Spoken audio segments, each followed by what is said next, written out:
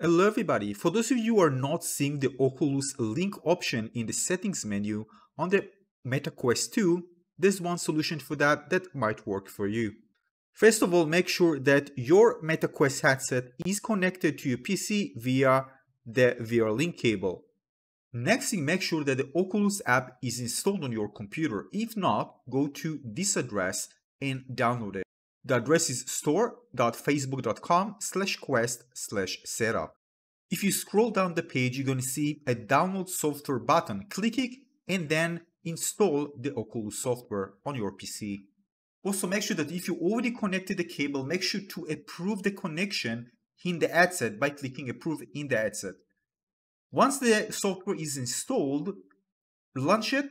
And again, once the software is launched, you should be able to see the Oculus Link option on your Meta Quest 2 headset.